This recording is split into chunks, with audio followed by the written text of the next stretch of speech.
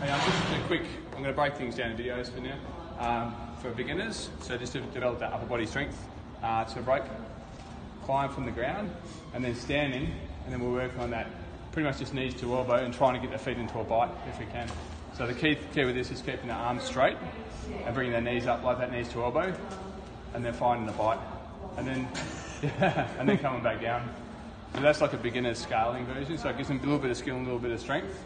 From there, once they can do that, and maybe just working on one bite, is so going again from the ground, sorry, Holly, from the ground. So once they've got that set up and they've got the bite bit, so walking up, knees up, sit, lean back, lock it, and then just working on that one bite, so trying to stand up on the rope. And then again, reaching tall, lock it in with your feet, and trying to get the longest bite you can. Coming down with control, hand to hand, scissoring with the feet to release. So that way, if it goes wrong, and making sure there's nothing around them, if that goes wrong, at least they haven't got too far to fall. One bite's manageable, not from the top. All right, so that's the scale version. So rope descent to knees to elbow. This is going to be the how do you teach the bite version.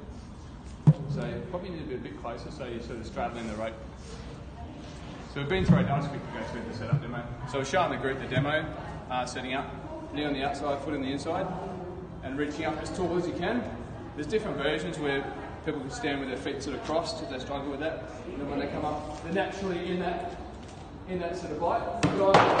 Personally, that's the better version with the knee on the outside, foot on the inside, just break it down. Then it's onto the box. We probably need the box. We're going to be directly on the rope here. Ollie's going to jump onto the box. And from there, you can teach them that breakdown. So maybe jump into the side there, Zane. Hopefully Ollie's got undies on. So from here, it's reaching up tall, and that's why you have to be directly under the box. And then from there, bringing one knee up. Normally you have to help them out a little bit. So bringing one knee up as high as you can. Looking up, you've got to look up. As if you look down, it closes the gap. And then from there, other foot comes under. And you can either, for a beginner, you want to actually wrap it around. I'll stand there sometimes, just lock it, just make sure you hold the rope, because hitting your head in the box isn't very pretty. And that top foot needs to go into the rope, just to lock it there. You can stand there and hold that for him, and then if Ollie stands up, it gives him that sensation of locking off with your feet and using your legs instead of your arms, and then come back down again. Cool. So that's a full wraparound holder for him, show him what it should feel like, and he basically treads on the rope. You can use this scissor, so coming around to the side in front of him. Hello, how you going? Good, thanks. Then the scissor, you want to keep going from there on? Yep, feel options. Crossing the feet, create that channel. Onto the rope, onto the feet, squeeze. Let's say hands, and stand up. Once again, safe descent, back down the box.